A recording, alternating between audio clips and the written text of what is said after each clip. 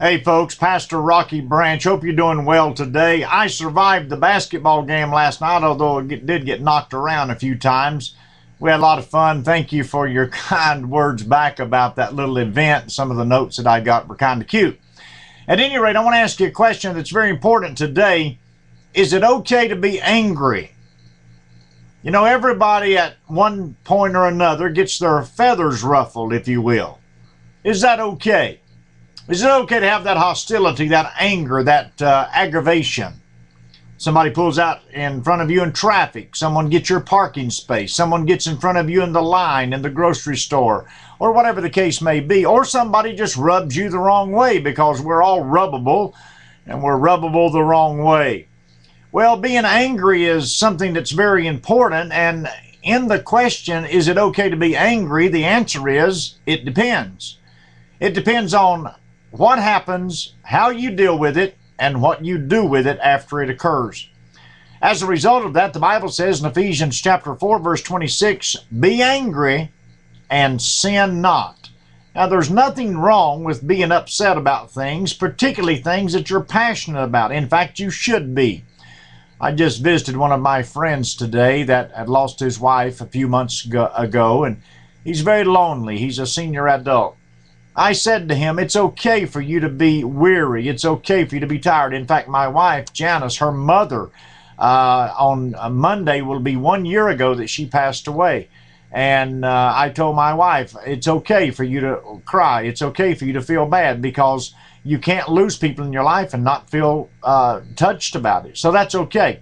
When something happens that you're passionate about, that you can't control, or something you can't deal with, it's okay to be upset, because that shows that you care about something. However, if I take my anger and I take my position of attitude and I sin, then I'm missing the will of God.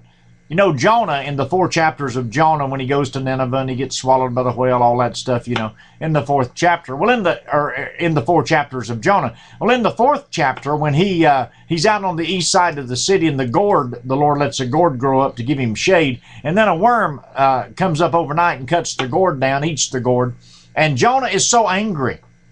And the Lord asked Jonah in the 4th chapter, does it do you well to be angry? And Jonah said, yes, I'm so angry I could die. And God said, you know, you're missing the point, Jonah.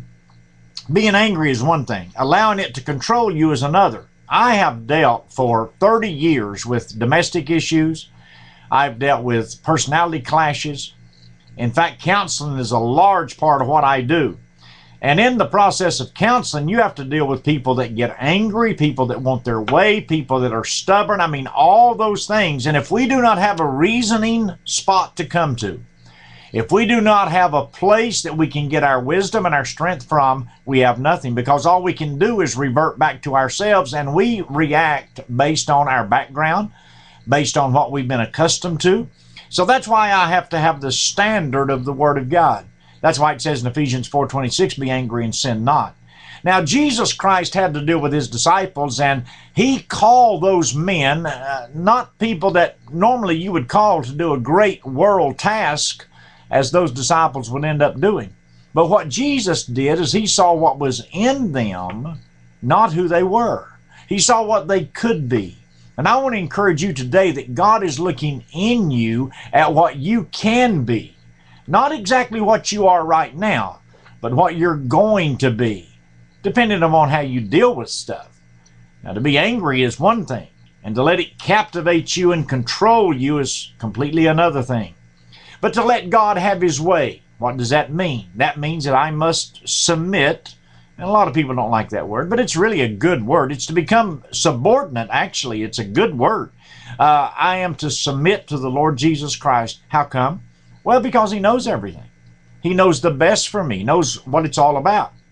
And depending upon my nature, depending upon who I am, depending upon my passion, well, I can react a lot of different ways. Jonah was very upset, and Jonah actually got what he got because he was disobedient.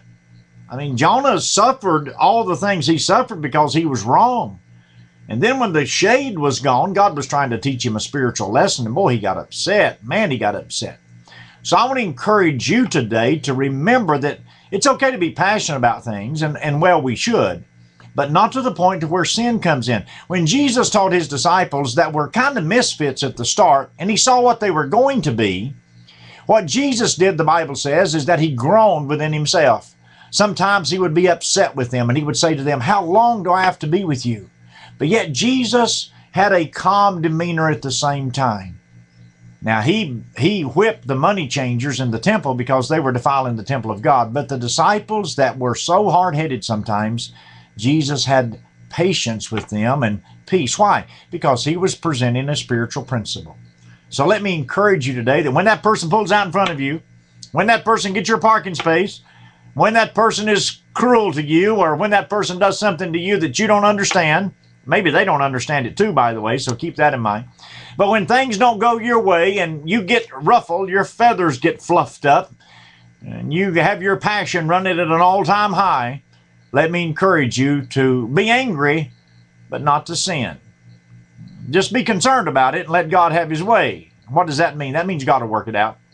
God will do the best for you, with you, and in you, and by you, and he'll show the witness that you need to show by his grace. I promise you, you can win more people. Even though you may be angry sometimes, you can win more people if you sin not. Let God have his way. He'll work it out. God bless you. We love you. And goodbye.